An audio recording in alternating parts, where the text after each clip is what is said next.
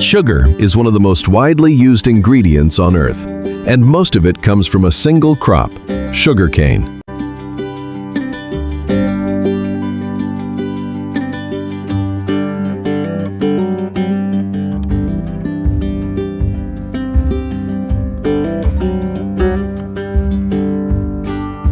Every year, billions of tons of tall green sugarcane stalks are harvested around the world and transformed into the sparkling white crystals that sweeten our food and drinks.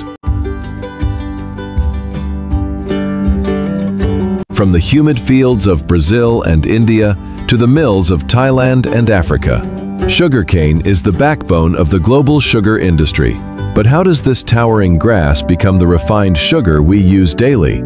Stay tuned with Smart Farm Insights, and don't forget to like, subscribe, and hit the bell icon for more fascinating documentaries about the journey of food from farm to table.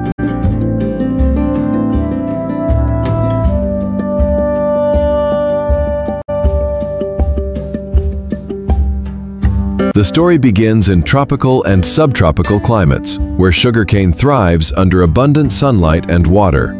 Farmers prepare the soil by plowing deeply and enriching it with organic matter and fertilizers to support this nutrient-hungry crop.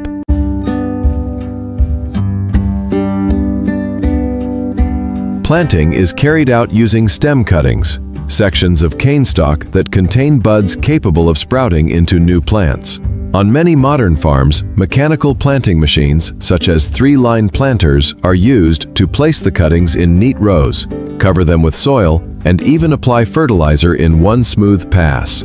This mechanization ensures uniform spacing, saves labor, and speeds up the work, allowing large fields to be established quickly.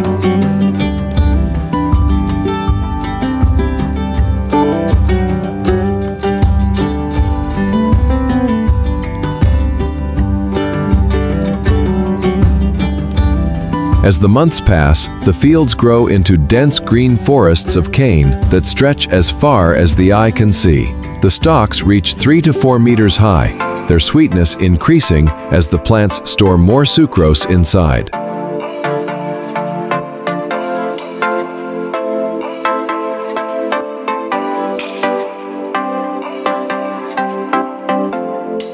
To maximize yields, farmers rely on irrigation canals or modern drip irrigation systems that deliver water directly to the roots.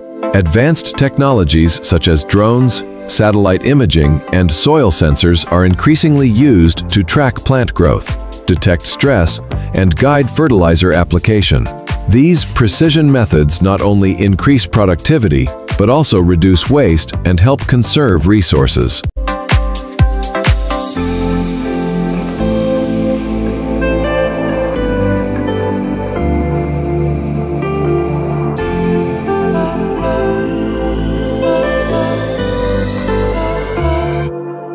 After 10 to 18 months, the sugarcane is ready to harvest.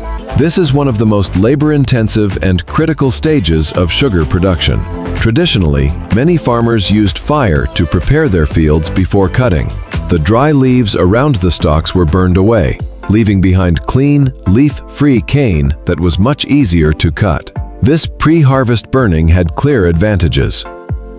It saved time, reduced the effort required by workers, lowered the risk of cuts from sharp cane leaves, and even eliminated dangerous pests and snakes hiding in the dense crop. But burning also had serious drawbacks. The practice released huge amounts of smoke and ash into the air, harming nearby communities and contributing to carbon emissions.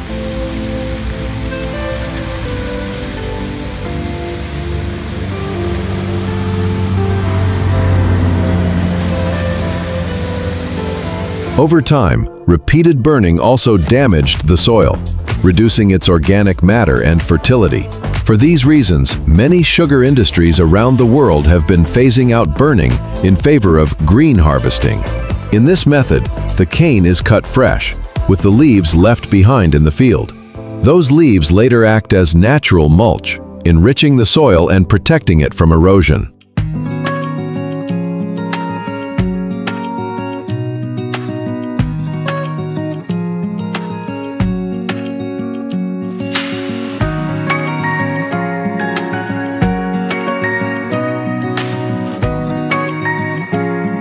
On today's largest farms, powerful mechanical harvesters now dominate the harvest season. These machines cut the cane at the base, strip off the leaves mechanically, and chop the stalks into billets ready for transport. They can harvest hundreds of tons per day with remarkable efficiency, ensuring the cane reaches the mill quickly before the sugar content begins to decline.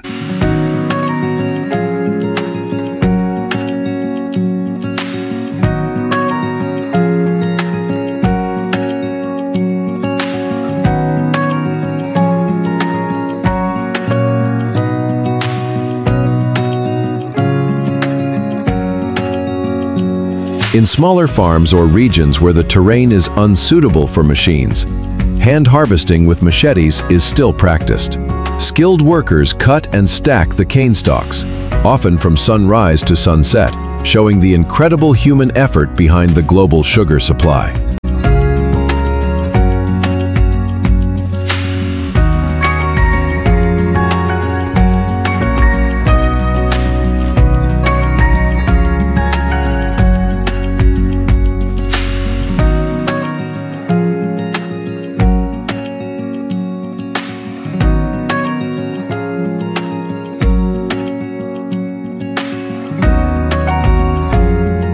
Once harvested, the journey into sugar production begins almost immediately.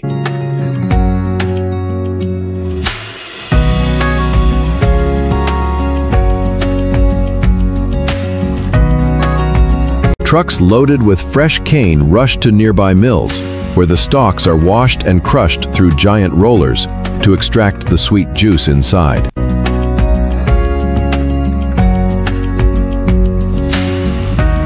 The leftover fibrous material, known as bagasse, is not wasted. It is often burned to generate electricity, providing enough energy to power the mill, and sometimes even the surrounding community. The extracted juice is clarified by adding lime and heating, which removes impurities.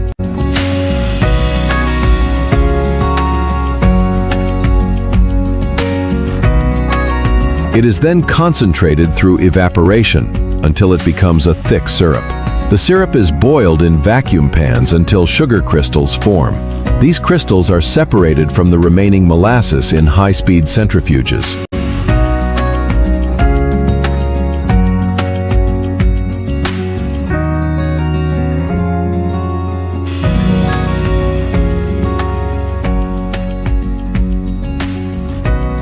The raw sugar is dried, cooled, and either bagged for shipment or sent to refineries for further purification.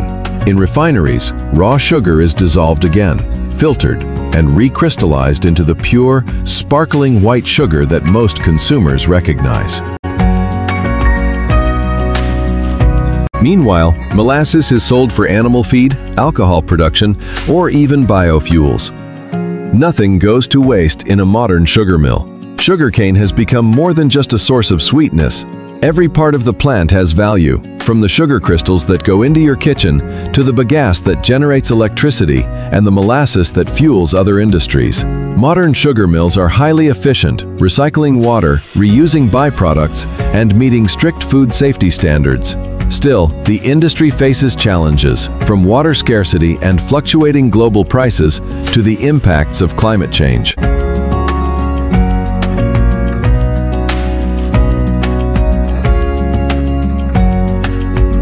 Many producers are adopting sustainable practices such as drip irrigation, green harvesting, and renewable energy use to secure the future of this vital crop. Sugar's journey from tall green fields to sparkling crystals on your table is a story of history, tradition, innovation, and hard work. It takes just hours for freshly cut cane to be turned into sugar. But behind that speed are months of careful cultivation and centuries of innovation in farming and processing. Now that you've seen how sugarcane becomes sugar, what surprises you the most? The three-line planters, the burning tradition, the roaring harvesters, or the sparkling crystals at the mill? Share your thoughts in the comments, and don't forget to like, subscribe, and turn on the notification bell to catch the next documentary here on Smart Farm Insights.